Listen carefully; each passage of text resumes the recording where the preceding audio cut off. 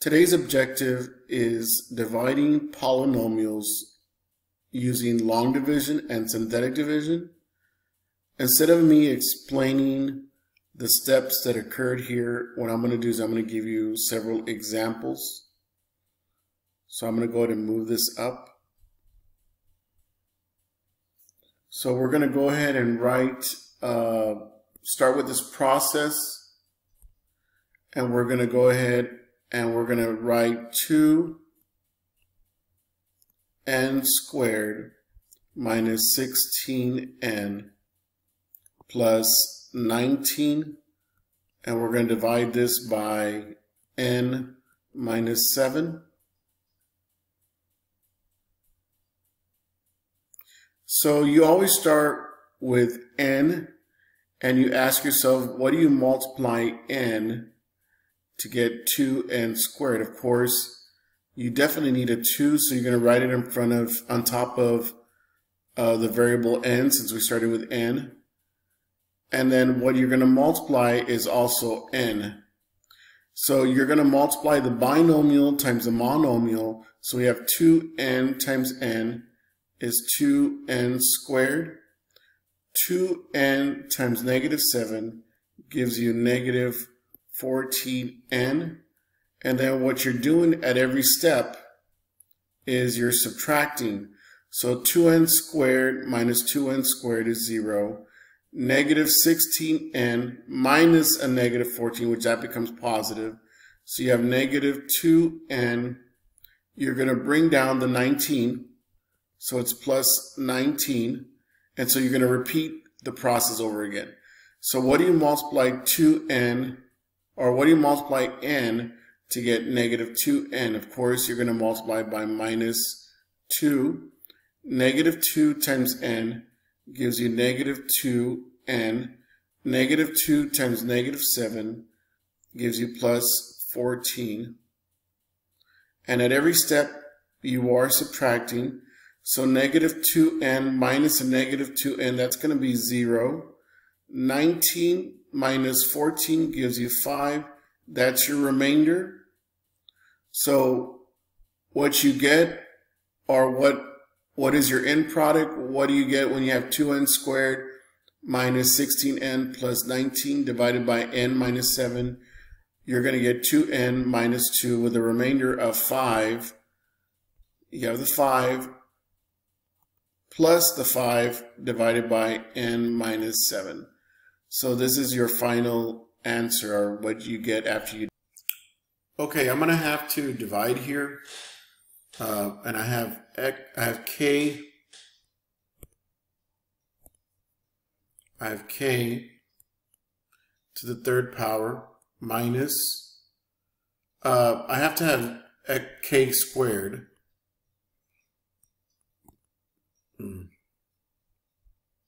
Let me go back and erase this. Minus 17k plus 32. And then what I'm doing is I'm going to go ahead and divide by k plus 5. Now what you have to do is you're going to get your k value, or your k variable, and you ask yourself, what do you multiply to k to get k to the third? And you know that it has to be k squared. So k squared times k gives you k to the third power. K squared times 5 gives you plus 5k squared. And since we're dividing, we're going to go ahead and subtract here. So we have k to the third power minus k to the third power. And so we have 0k squared minus a 5k squared, which is going to give you negative 5k squared minus 17k. So we want to figure out, what do we multiply k to get negative 5k squared? So we're going to have to multiply by negative 5k. So negative 5k times k gives you negative 5k squared. Negative 5k times 5 gives you negative 25k. And we're going to go ahead and subtract. So we have negative 5k squared minus a negative 5k squared, which gives us 0. Negative 17k minus a negative 25k, which is going to give you 8k. And then what you bring down is the 32, as we brought down the negative 17k. So what do you multiply k to get 8k? So it's going to be plus 8. So it's going to be 8k. And 8 times 5 is 40 plus 40. So we're going to subtract. And we have 8k minus 8k, which gives us 0. 32 minus 40 gives you minus 8. And that is our remainder. Remainder is negative 8. And whatever you are dividing by is what's going to be in the fraction, in the denominator. K plus 5. Divide. So example C, we have x minus 2, and we want to know if it's going to be a factor of x to the 4th minus 16. So what we're going to do is we're going to see if it is a factor. If we divide and there's no remainder, then we know that it is a factor. So we're going to go ahead and divide, but I'm going to have to somehow do it here on the right, and hopefully it works. Okay, so I have x to the 4th, and remember you have to write it in standard form. So it's plus 0x cubed plus 0x squared plus 0x minus 16. And if you don't add those x to the 3rd, x to the 2nd, x, you're going to get the wrong answer. So you need to do that, okay? Even if you're doing synthetic division, which I'm going to teach you right now, you're still going to have to do, you're going to have to write it in standard form, and you have to make sure that the coefficient is 0 and you account for x to the 3rd and x squared and so on.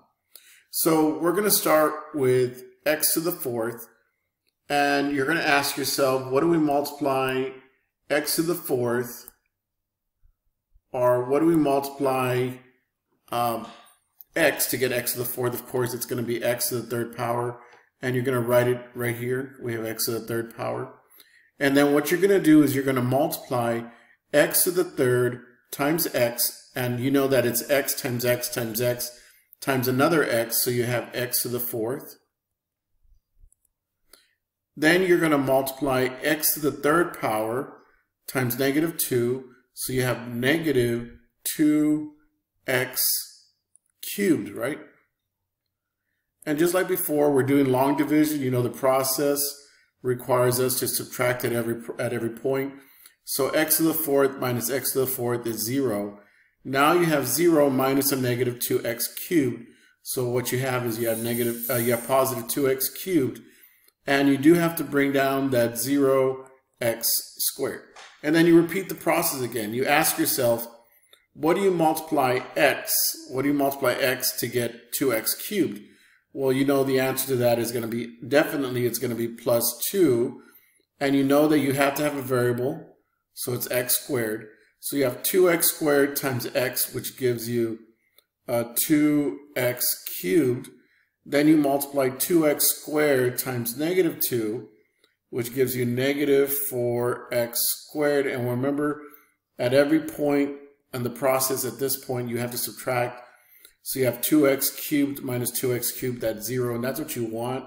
So you have 0 minus a negative 4x squared, so that's positive 4x squared. Now you are going to bring down the 0x. Now you ask yourself, what do you multiply x to get 4x squared? Of course, you're going to multiply plus 4x. 4x times x gives you 4x squared. 4x times negative 2 gives you negative 8x. And you're subtracting, so you have 4x squared minus 4x squared, that's 0. 0 minus a negative 8x gives you 8x, that's positive. bring down the 16, and then you ask yourself, what do you multiply x to get 8? So it's going to be plus 8. And you know that 8 times x gives you 8x, and 8 times negative 2 gives you negative 16. And what happens here? You subtract and you have a remainder of 0. So by having a remainder of 0, that indicates that x minus 2 is a factor of x to the 4. We're going to go ahead and divide this using synthetic division. And how do you use synthetic division? What you do is you have x plus 8. You're going to solve for x. That's going to be negative 8. And then what you're going to do is you're going to list the coefficients in standard form. So definitely you have a 1, because that is your coefficient is a 1. The next one is 3, and of course it's in standard form, so you have 3x, and then the last one is negative 43. And all I'm doing here is I'm dealing with the coefficients. You bring down the 1, negative 8 times 1, negative 8. 3 minus 8 is negative 5. Negative 8 times negative 5 is 40. Negative 43 plus 40 gives you negative 3.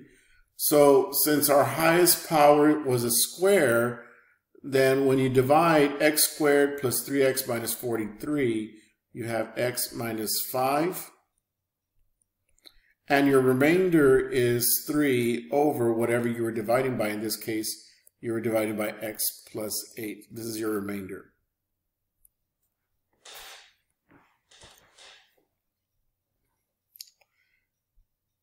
I'm going to show you a different way to evaluate polynomials using synthetic division.